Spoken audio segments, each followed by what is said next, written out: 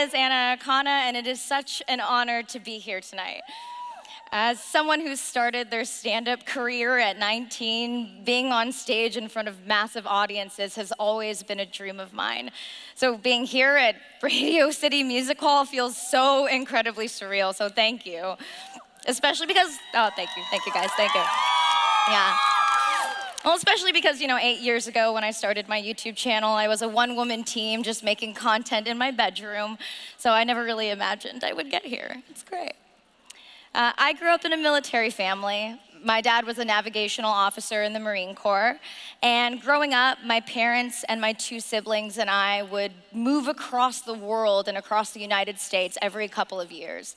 And in many ways, I credit those moves for making me into the adaptable and resilient person I consider myself to be today. When I was 17, tragedy struck my family. My little sister, Christina, committed suicide when she was 13 years old. Ooh, it's been 11 years, and sometimes that's really hard to say. My life is really a before and after of this pivotal moment. And it's something that I've been incredibly vocal and open about because it defined the entire trajectory of my life. And it is the reason why I do what I do. I started performing stand-up comedy as a teenager because I just needed to make other people laugh. I needed to make myself laugh. And it was the healing power of comedy that helped me move past the sadness that haunted my family. So every day, I would get into my Montero Sport and I would drive the 3 hours to Los Angeles, hitting up open mics, coffee shops, even laundromats, hoping to connect with people and to help them escape the tragedies of their own lives for a moment, the way that comedy let me escape. And there's nothing more humbling and or humiliating than trying to say your jokes in front of a loud washer while everyone there is just quietly folding their underwear and not making eye contact with you. But I really didn't care because I loved what I was doing so much. At 21, I decided to take a leap of faith, and I moved to LA. And it was around then that I started doing YouTube. And one of the biggest reasons that I was inspired to start a channel is because that when I started, the biggest stars on this platform were Asian. Folks like Ryan Higa, Wong Fu, Michelle Phan. Yeah, OG, right? They're awesome. Thank you.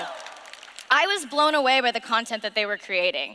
In a world where Asians are typically relegated to 2-dimensional characters, often defined in the credits as like smart friend number 2 or Chinese gangster number 5, I was so excited to see these people who look like me creating content that resonated with their audiences, whether it was comedy, lifestyle, or narrative drama. And these people had huge audiences, millions of people from around the world tuning into every video. YouTube has given me a chance to create, to entertain, and to make people around the world laugh without barriers or stereotypes. Asian Americans are incredibly underrepresented in traditional media, and thanks to the democratization of content on YouTube, we now have a platform that showcases our talent. It makes it possible for anyone to share their voice. With YouTube, for the first time, I finally felt like my life and my future were actually up to me. YouTube has been the equivalent of my film school, and I no longer had to be frustrated by the lack of diversity on screen because now I had the opportunity to write and produce the authentic stories that I wanted to tell.